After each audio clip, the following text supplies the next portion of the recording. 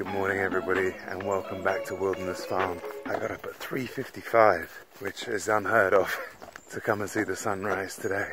It is the day after the hottest day ever and I thought I'd come and see what it looks like.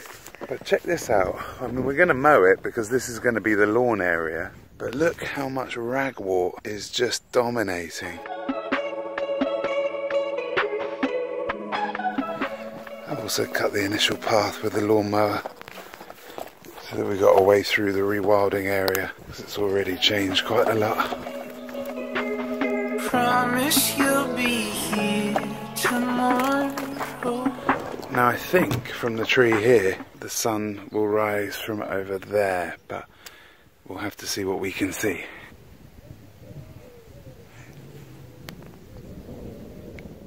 It's definitely a very different call in the morning. I'm sure we will do many sunrises at Wilderness Farm and this is just the first one. Our love's not in the photograph. It's past the frame and through the glass. You know, behind the walls, beneath the grass. Well, you never know what you've got until you look back at it, but this wasn't the sunrise I was imagining.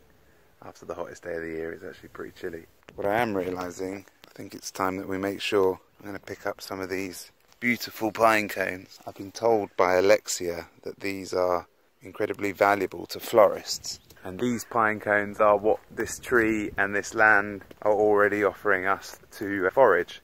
Don't even have to pick them off the tree, they're just ready for me. And they are all the same, yet so different. As people have been coming, we've been offering them to take one home with them. We're going to leave some on the ground, but I think I want to make sure that we don't miss what the land is already giving us easily.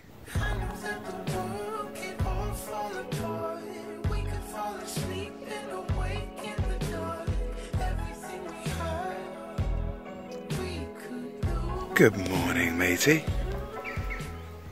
Oh, hello guys. You're on the run, aren't you? Off they go. Welcome to the Wilderness Pack. There's only 4 or 5 of them this morning. I'm only kind of picking up the ones that are still quite fresh compared to these greyed out ones that have been here for a while. We've got about 50 nice pine cones there.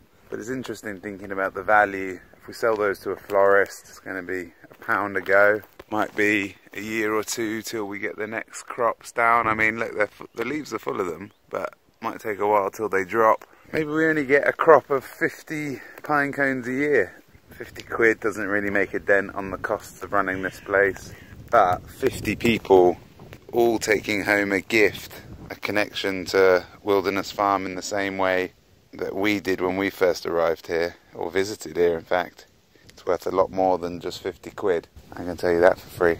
I did a little drawing a couple of nights ago, which I'll bring up on screen, to try and show what I'm thinking about the use of this final field. It's trees on this side, trees behind and trees there, but we've only got 20 metres or so. I'm thinking of turning this into a food forest with a campfire in the middle. We've carved out a little bit of a track that would take you from this tree to that tree, which is the corner, and also keep the view. It'd be amazing to be able to sit around a campfire with a mature forest of 1,000 new trees planted with 200 different species and nuts and fruit in abundance. Just bring the electric quad and the trailer up here and come grab everything back. In the wilder part of the land, I want to be able to forage, not just farm. Let's see if I can turn the coffee machine on. This is our solar mess at the moment. Pulled in the 2 panels, Andy's released them from the woods. I've got a few different inverter things going on, but I'm going to try and get this 500 watt one going. We're going to get some wind to complement the sun as well. But I just want to see if I can get the stable block running so I can try and make a coffee, which is this socket here. Hopefully, fingers crossed. Nope. No luck with the coffee today, but I bought a socket wrench set so that I can fix the tractor. Basically, something happened when I was driving this the other day. The steering column doesn't seem to engage. I'm not sure that this is going to work. I do like the idea that we can fix these things ourselves, so I'm going to give it a go.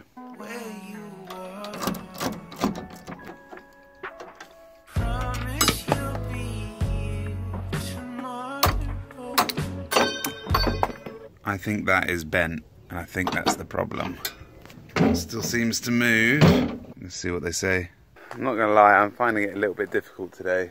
A bit like overwhelming. I guess the thing is, the woods was 25 acres and this is 10, but there was nothing to manage or maintain. There was nothing to do. It was all about being. And the challenge with this farm is it's a bit about doing and a bit about being. And I'm still trying to get the basic tools off the ground. I'm trying to get, you know, I can't make a coffee. I'm trying to get the solar working. I can't figure out what Andy's done there.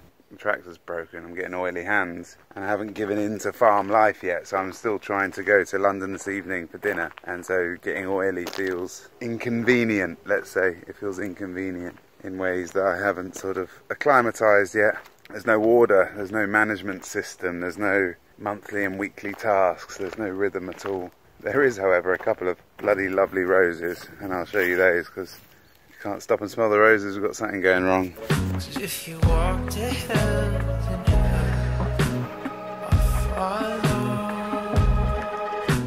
A huge moment for me actually was this week on Instagram, getting our first solid offer to come and help at the farm. So that makes a massive difference. So thank you, Samuel.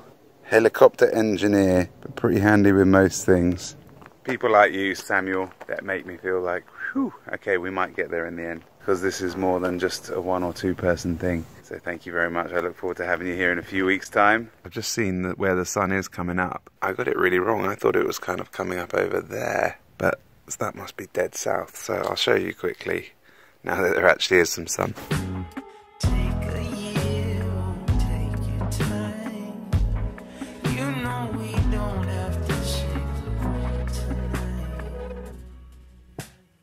I haven't been up this early ever. It's still like 7 o'clock. I still can't even go to the shop to get my new bit for the tractor. It's amazing what the drone shows you. I had no idea there was water just over the fence here. That's very interesting though. You know we don't have to it's turned into a beautiful day. This rubble that I took out of the field the other day. I'm going to try and sort it out and try and build a little barbecue so we can have some people around for Friday night dinners, but sort it out and see how much I've got of it in here really.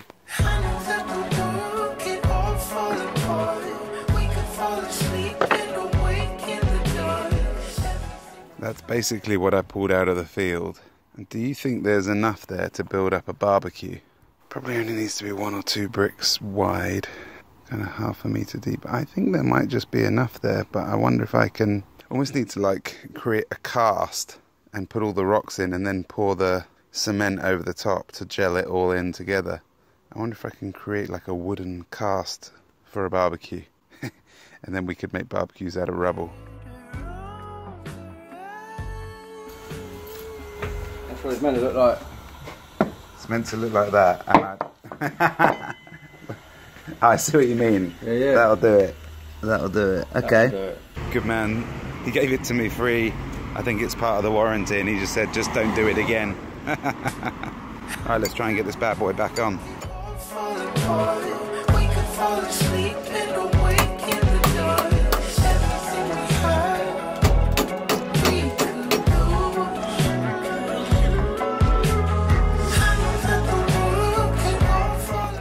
Okay, this might be my first mechanical fix, but I'm going to tell you this straight up. It took me half an hour to push this from the field where I broke down. It took me an hour to go to the shop. It took me a week to sort of send the video and get the response to tell me to come to the shop. And it's taken me another 40 minutes with oily hands to take the piece off and put the new piece on. I've got a newfound respect for mechanics, for people like Josh Ovenden, people who get down and work with metal. It's not as enjoyable as working with wood, and it's certainly not as easy as working with the internet. If you work with metal, if you work with machines, new respect for you. And I don't even know if it works out. Let's see. We got some steering.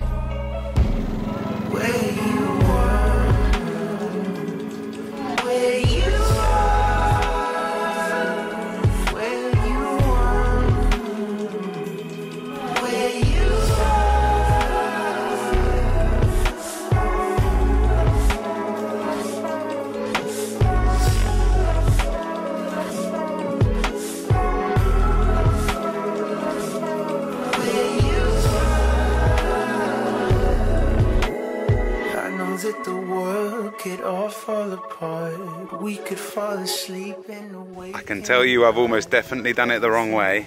Almost definitely using the wrong equipment.